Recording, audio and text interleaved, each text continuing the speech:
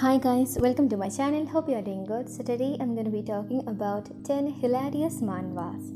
But before we begin with the video, make sure to subscribe and like the video. Now let's begin our list. Coming at number 1, we have 4 ways to find a wife. Kim Gun-hyung has left being known as the illegitimate son of a womanizer.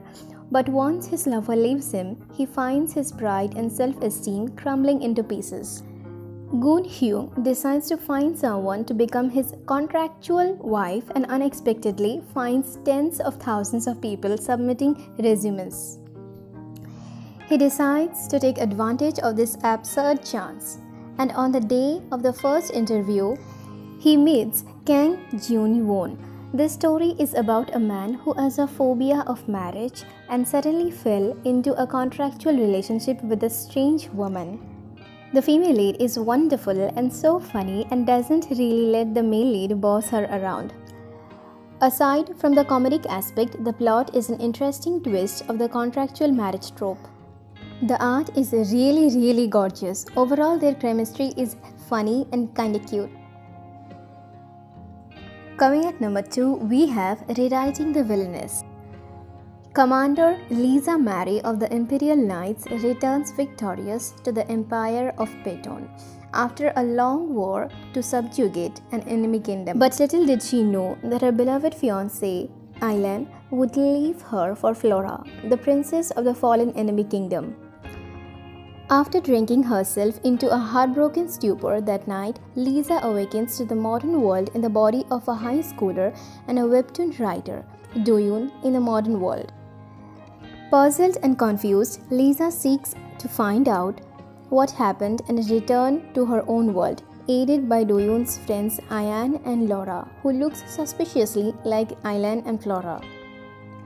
The female lead is hilarious with dealing with the modern world.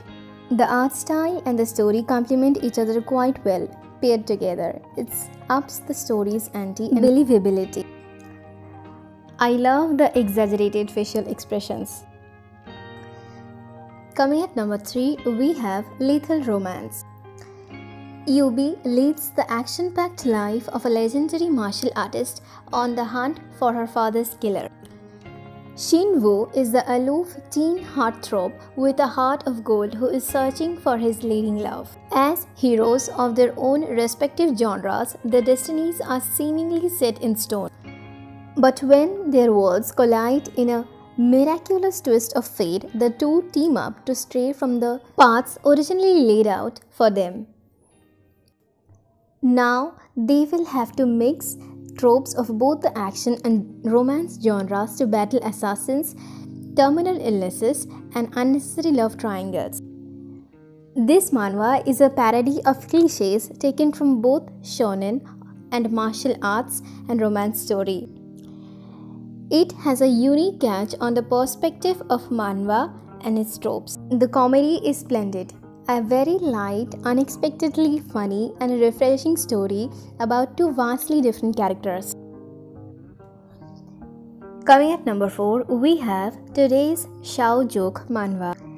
It's basically a take on the stereotypical Shoujo manga where a common girl gets accepted into a prestigious school and 3 elite good-looking guys fall for her. Female lead is super silly and she has got her priorities right. She is not focused on love but money. This manhwa presents cliches and subverts them at the same time. Just like the title, Shao Joke, every scene on Shoujo manga is made into a joke. Female lead is hilarious and likable. I can't guarantee that the plot even makes sense, but it's absolutely hilarious. I love the exaggerated expressions of the female lead. Coming at number 5, we have My Cute Beast. As the saying goes, never judge a book by its cover. Daim is a lovely elementary school teacher, as well as a savage who can rip anyone apart with the fiercest comebacks. The male lead, On Gyum, is a florist with a heart of gold who often gets misunderstood because of his intimidating looks. But as incompatible as they seem, their shared love of cats starts pulling the unlikely pair closer together. This manhwa is wholesome, fluffy, with a beautiful art style, unique storyline, and interesting characters. The main leads aren't the typical female and male lead, and that makes it so good. We have a strong female lead, and the male lead is a softie and is fun to watch. As for romance development pacing, I think it's well paced. It's just full of memes and overly cute scenes. The male lead is just way too cute and precious. Coming at number 6, we have I Stand the Prince. Angela is mortified when her cringy fanfic about the dethroned Prince Rayburn is published behind her back and becomes a widely popular bestseller. Not only is it super embarrassing, but the book gets her in trouble with the current imperial family, who now want her head for treason. Luckily, Rayburn's sister Hoya offers to protect her, but in exchange she must write a sequel that will improve Rayburn's tarnished reputation. But that's easier said than done. When the scary prince already hates her for writing the first novel, it's really funny, and I think it has the right balance of romance, action, comedy, politics, and drama. I laughed so hard through the unique comical relief that the author provides throughout the story. I love how the author and artist cleverly inserted modern jokes into the story. The art is really good. In terms of pacing, I think it's a semi-slow burn. Very relatable otome isekai, since modern culture are infused into the story cleverly. Coming at number 7, we have Revenge Wedding. Marsilia Sasha has it all, looks, wealth, status. No man is good enough for her, and she makes sure everyone knows the fact. Her single life is peaceful and perfect, until one day she wakes up wearing a hideous wedding dress aboard a ship in the middle of the ocean. To her horror, someone has devised an elaborate kidnapping to wed her off to Admiral Demetriou Siprosa, the Empire's greatest war hero, or a massive jark as others call him behind his back. What's worse, they are headed to a deserted island for their honeymoon. Both of them are believably, hilariously flawed, and their interactions are spectacular. This is one of those couples that really do make each other better people. I love their dynamic as a couple. The female lead is smart, a bit arrogant in the beginning, and funny. This manhwa carries you along and provides disbelief, annoyance, laughter, tender moments, and much entertainment.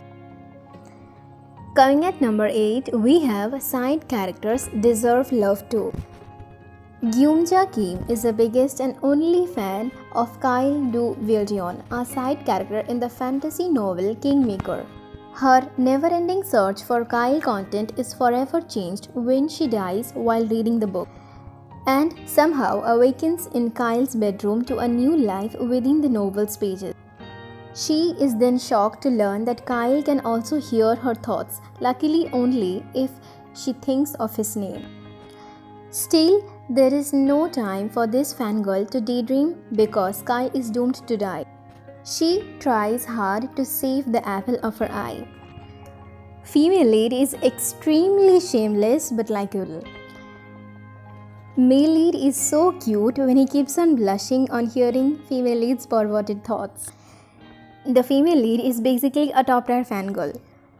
The art is beautiful. Full-on simp manga with deep, traumatizing second-hand embarrassment passed on to the reader. Coming at number 9, we have Live or Not. The key component in this story is that with a wishing well, both the main leads become young once more, consequently giving them an opportunity to relive their youth and perhaps make different decisions. Chastity is more eager to start anew and make a life for herself, but her husband, who is more than committed to their relationship, is not ready to let her go. Both of them want different things out of the relationship, yet they manage to grow together in this quest. The manhwa explored so many real aspects of a relationship such as trust, intimacy, resentment, commitment, and so on. The antagonist of the story also played an important role and tested their relationship time and time and again. Character design was great. There is definitely a lot of character growth in this story, along with showing a lot of vulnerability on both ends. The plot is emotional for many reasons, but the character growth and raw storyline make for a great read. This story is so good, although they have so many misunderstandings, but still this story has a lot of lessons and especially a happy ending. This is a must read. Coming at number 10, we have Who is Mr. President? Shiera is a scholarship student starting her first year at Chrysoprase High School, an elite private school for the rich and famous. A commoner compared to her peers, Shiera's first day is full of surprises. But the real shock comes when she ends up being chosen as the only public member of a private group dedicated to serving justice for the student body. The female lead is smart and straightforward, intelligent and funny. In my opinion, it's underrated and deserves more appreciation. This webcomic is just wholesome. The plot and the characters seem pretty interesting as of now. The main character is amazing, smart, has a wholesome personality, and the people around her are the same. I feel like the author puts lots of time into every character. Hope you guys have a good day. See ya!